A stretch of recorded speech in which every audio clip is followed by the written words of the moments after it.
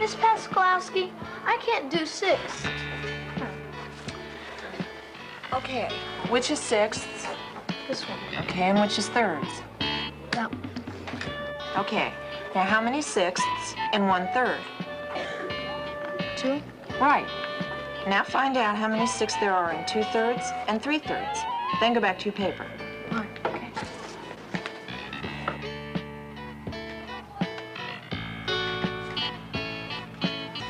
Hi, Sandy. Hi. There's our report cards.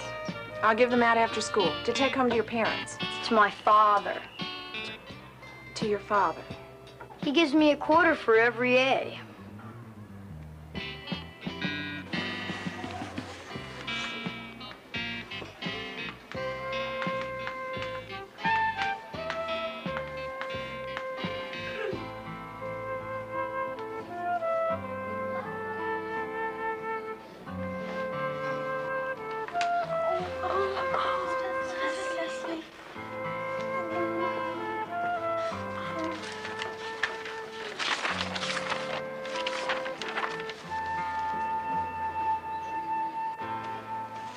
Sandy, you remember the problems you did at home last night?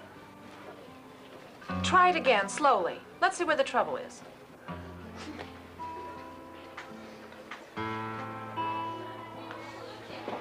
The baby gorilla was born yesterday at the city zoo, and it's the first time they've ever breeded a gorilla baby at our zoo.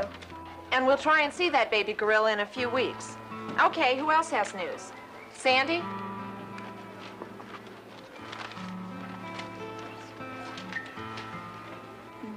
Denver was jeopardized with the relations that the agreement between the United States and the Soviet Union to limit Sandy, maybe you should just try and tell us about the article.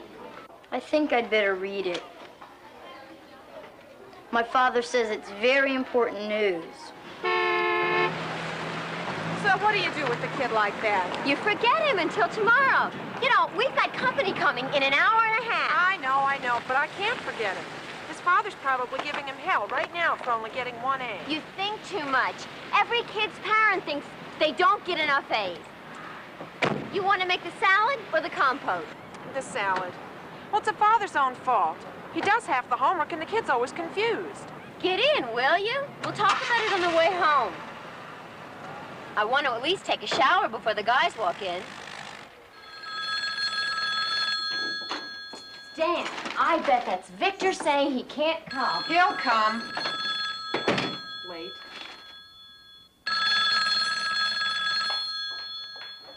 Hello? Why, yes, just a minute, please. It's for you. It's a man with a very sexy voice. Not Sam? Definitely not Sam. Hello? Miss Pavlovsky? My name is John McNaughton. I'm Sandy McNaughton's father. Yes, Mr. McNaughton? I have his report card here with a note that says it must be signed and returned to school tomorrow morning. That's right. We keep them on file. Well, I refuse to sign it. You gave him C's in subjects where every homework paper was an A. Mr. McNaughton, a great many factors go into grading. Homework is only a small part of it. I don't care what your system is, Miss Pavlovsky. It's wrong, and this report card will never go into Sandy's permanent file. Mr. McNaughton, I can understand why you're so upset, but I'd really prefer to discuss this with you at school, where we can sit down with Sandy's file in front of us. Please, let's schedule a conference. Miss Pavlovsky, I went to a lot of trouble to get your home phone number so I could talk to you about this evening. Now, Sandy is very upset. He got nearly straight A's last year. If we could just sit down with Sandy's file in front of us, I'd be glad to explain my evaluations to you. Do you refuse to talk to me about this now? Mr. McNaughton, all I'm suggesting is that we sit down together with all the relevant materials in front of us. Please, let's schedule a conference. All right. I'll be in your classroom at 7:30 sharp tomorrow morning. Mr. McNaughton, Mr. McNaughton? one you were so worried about? The nerve of this man. First he wangles my home phone number. Then he accuses me of total misjudgment of his kid. Then he says I won't talk to him. And then he orders me to be at school at the crack of dawn. And then he hangs up on you, right? Right. You know what I think you should do? What? Make the salad and forget about McNaughton. Don't let him ruin your evening. But he's climbing all over that kid. He'll destroy him. Fill it. Hey, where's the mother in all this? She died about a year ago. I suppose I should be more sympathetic. Well, I don't see why, especially if he's putting his own kid in a pressure cooker.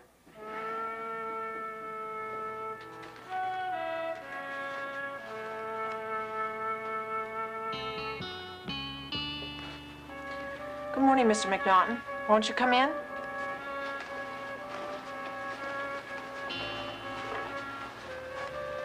I'm awfully glad you could make it. Thank you.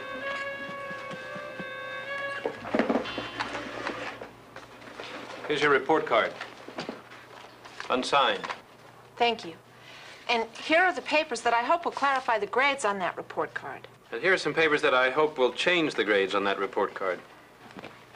I've been hoping to have a conference with you. Hoping? I was planning to call you this week. Well, I'm here this morning because I called you. Now, let's get to this report card.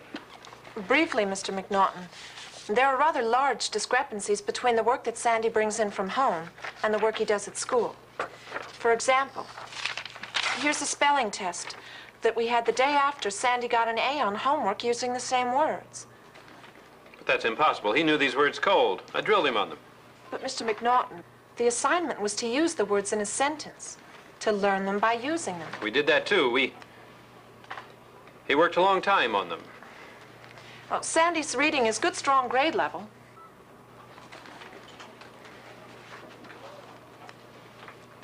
Here are the results of his standardized tests.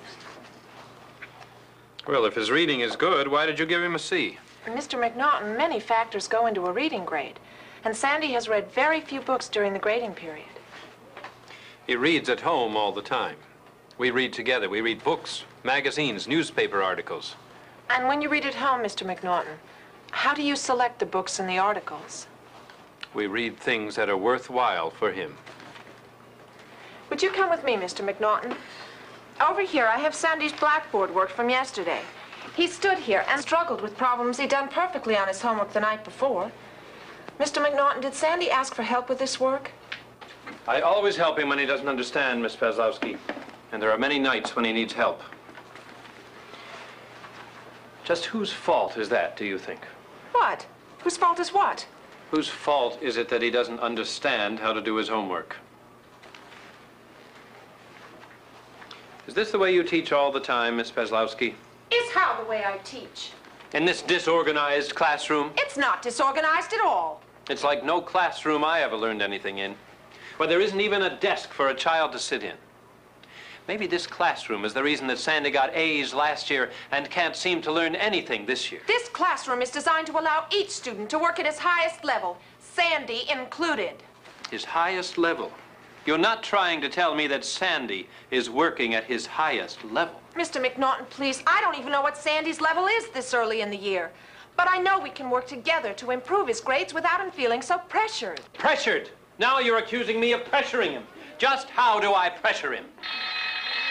It's just that if you're teaching Sandy one thing and I'm teaching him another, he's bound to feel pressured.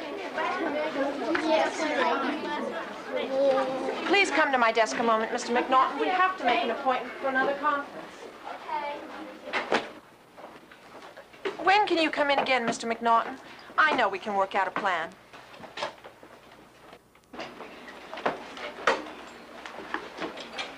I don't know what good another conference can do, Miss Pavlovsky. But, Mr. McNaughton, we just got started. Really, there's a lot we can do.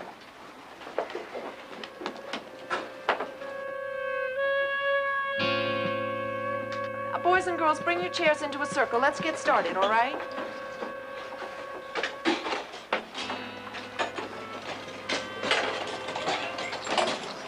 Has everybody read the poem from last night? Yeah. How'd you like it? Weird. Lewis Carroll was sort of an unusual man, wasn't he? Yeah.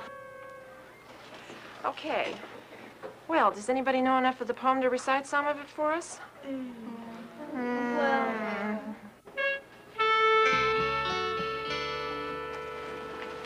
How do I arrange a transfer of a student from one class to another? Well, what class is your child in? 4th, Pavlovsky. I want him changed to a different class. What is your child's name? McNaughton. Sandy McNaughton. Well, the usual procedure, Mr. McNaughton, is to speak with the principal. Now, I'll be happy to make an appointment for you with Mrs. Gordon. I'll see her now. Is she in her office? Mrs. Gordon's schedule is booked very tightly this morning. Now, I believe she could see you tomorrow. Look, I've wasted enough time already today. If I've got to see the principal to get a decent teacher for my son, then I'm going to sit right here until I see her.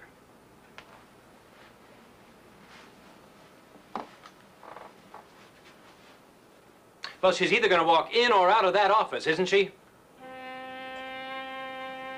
Hey, Jean! Hi. Listen, I need to talk to you, quick. Surprise birthday for somebody? No, I want to ask you about a boy you had in your class last year, Sandy McNaughton. What about him? His father's upset about the report card I gave him. Oh, slow down. You're going to hurt somebody. Well, what kind of grades did you give him? The best I could. Mostly C's with a couple of B's. He's very erratic. But his father says you gave him straight A's last year. This really isn't the place to talk about it. Yeah, but did you give him mostly A's? Well, yes, I did. Right after his first report card. When his father came in and read me the riot act. You raised the kid's grades because the father squawked? Give him another chance. Hey, wait a minute, Jean. Now, you raised Sandy's grades because of pressure from his father? Why? Look, Sandy's mother had just died. The kid's only 8 years old. I had to get the father off the kid's back for the rest of the year and off mine. I thought it would be best for all of us if I raised his grades. But, Jean, what am I supposed to do now? Sandy is not an A student. Hey, Miss Pavlovsky, can we go in now? I don't know, but I just didn't think Sandy could take it with both me and his father pushing on him. Miss Pavlovsky! I'll be right there, Charlie. Listen, Jean, I've really got to talk to you about this.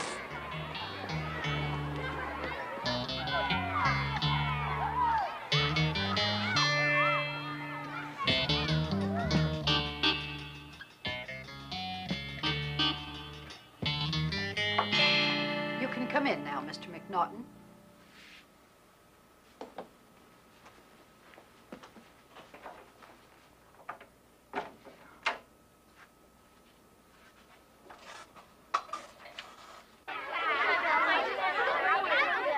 May I have your attention, please?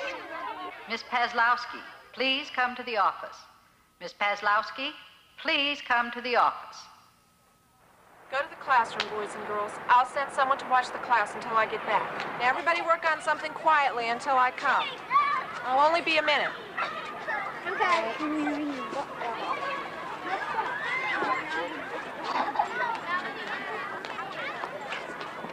Don't worry, Sandy. Your dad and I will work it all out.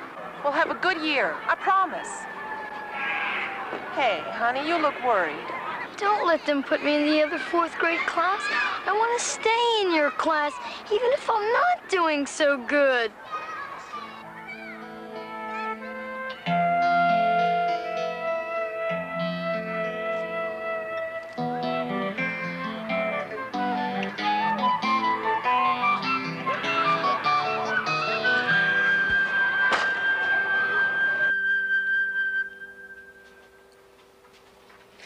I've asked Mrs. Dunlap to take your class.